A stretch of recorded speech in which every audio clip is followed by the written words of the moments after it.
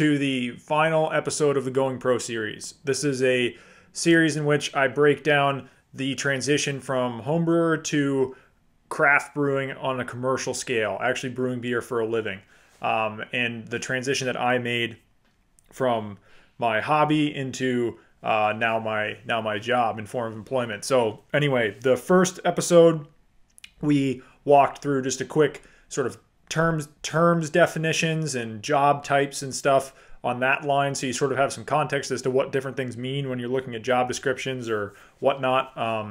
And then we moved into last week's episode, which was more of a breakdown of what to expect on a daily basis working at a craft establishment, just sort of things mentally and physically to be prepared for, and some differences and similarities between home brewing and commercial brewing. And so if you're interested in any of that, go and give those videos a look. I'll link them up here. So today the focus is on how do you actually go about getting a job.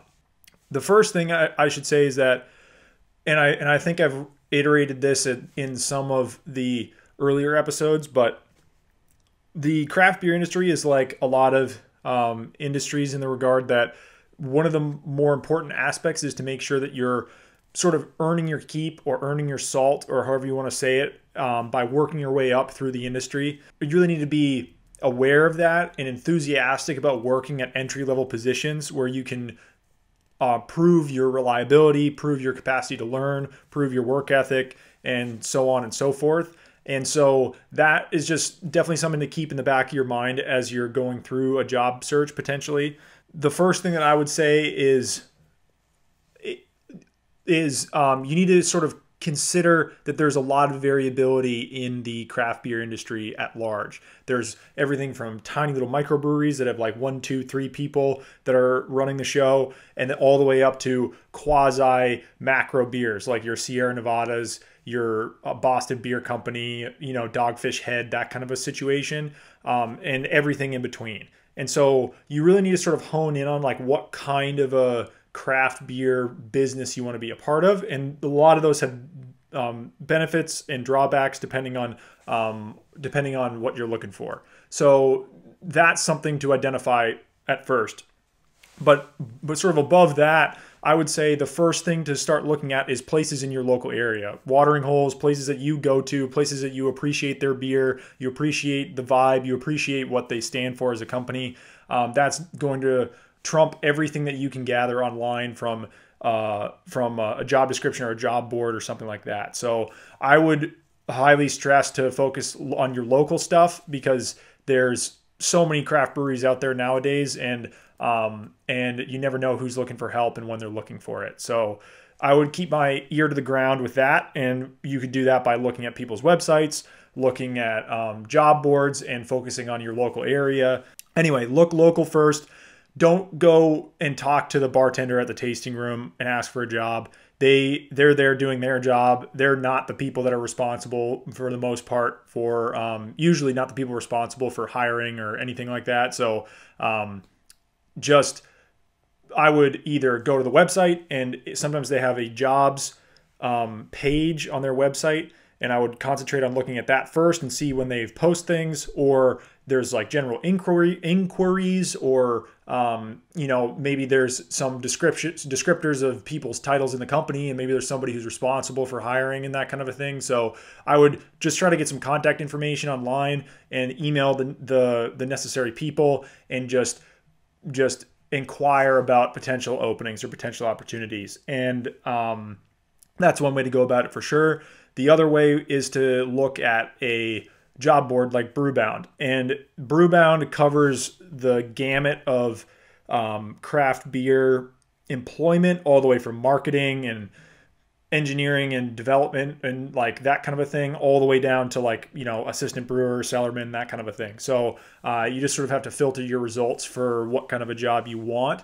And as a home brewer making the transition, I would be looking at assistant jobs. So like assistant brewer, assistant cellarman, assistant packaging, something along those lines, because generally those have fewer required years of experience, and they're generally expecting that somebody's going to come in and they're going to train them So look for those kinds of keywords, willing to train, limited experience, you know what I mean? Like that kind of a thing. It's going to be a little bit more open. They're going to be a little bit more open to taking somebody who doesn't have any resume that's associated with the industry. And then once you've sort of narrowed your search and you're looking to apply, when you're writing your cover letters or writing your resumes or whatever, like you really need to harp on the fact that you're a passionate home brewer, because that's going to resonate with a lot of people.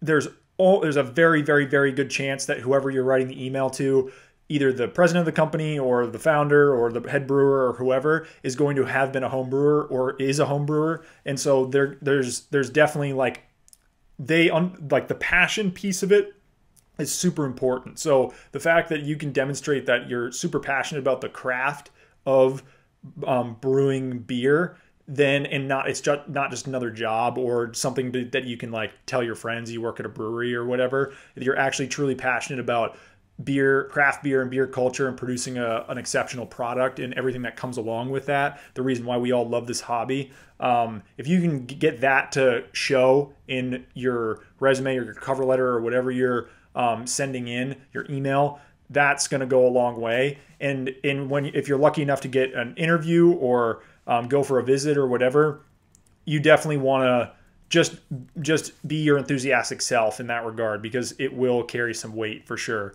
I know that at our company, it was something that they were super stoked on, the fact that I was really passionate about it. They could see that, and they were willing to take a chance on me, even though I didn't have any experience, especially for the role that I'm doing now. Generally, the people who have the kind of responsibility that I have been working in the industry for years in order to gain that. But they took a chance. They saw that I had a big appetite for digesting and processing information, and I was learning quickly, and so they just kept feeding it to me, and now I'm basically running the cellar. So don't shy away from that, and just know, as we talked about in the previous video, the previous episode, that it is going to be a bit of a shock to the system right off the bat, because there's a lot of things that are different. But you just stick with it, and it all settles eventually, because it's brewing beer, and there's some similarities for sure. Another thing, when you go for your interview or your visit or whatnot, make sure that you ask a lot of questions about the history of the company, the way that the company operates, sort of what their philosophy is, the story behind, who founded it, and just be curious about the business itself, because it'll unearth a lot of things about like who the people are, what they stand for, what the vibe is, like that kind of a thing. So don't just be there like soaking information and not like trying to ask questions and divert the conversation in ways that you think are going to be helpful to understand, because you also are sort of shopping in the regard that like they are wanting to hire somebody, but you also are trying to figure out if this is going to be a good fit for you and what your goals are. So just keep that in mind as well. Those are some important things to keep in mind that you need to. Don't be talking. I would focus local first, focus on what you know. Then I would be looking at the size of the breweries that you want to be at. You want to be really big, like, 60, 90 plus barrel systems. Are you looking at like 5 barrel, 10 barrel systems as far as brew house size and size of the company?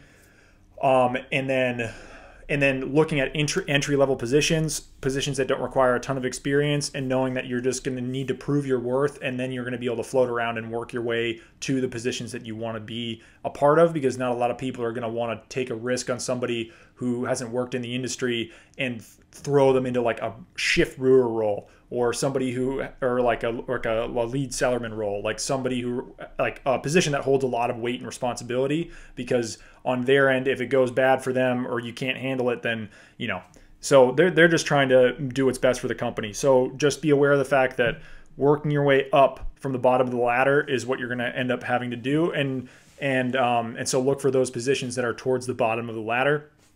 And then when you've made your decisions as far as what you're going to apply to, make sure that you really are pushing the fact that you you have some homebrewing chops, you're really passionate about the industry and about craft beer in general. You're not just doing it because you think it would look cool for your friends, or it would look cool, or it would be cool to work at a brewery. You actually have a passion for the craft, and that will go a long way to separate you out from a lot of other people, and might put you ahead of some people who have just been in the industry for a long time but don't actually have a huge passion for it. It's just another job for them. So yeah, and just be open to learn and know that it's going to be overwhelming at first, but it's a super cool experience to be on the other side of the glass, so to speak, and be able to see how the sausage is made, and take some of those tools and bring it back to your home brewing side of things is super awesome. So yeah, let me know if I left anything out. Let me know if you've worked in the industry for a long time, or you haven't,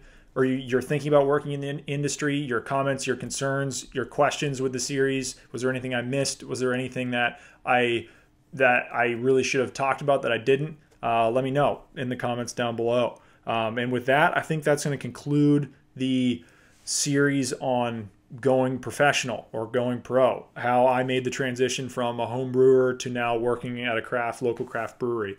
I hope that shed some light for a lot of people out there who were in the same boat as me and wanted to make the transition and didn't have any information really, or any way of knowing whether they were doing it right or wrong.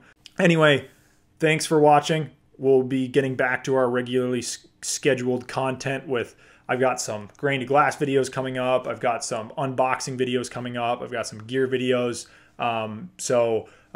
Yeah, we got a lot coming down the pipe. Let me know if there's anything you guys want to see in particular. And as always, I will see you next time, and Prost.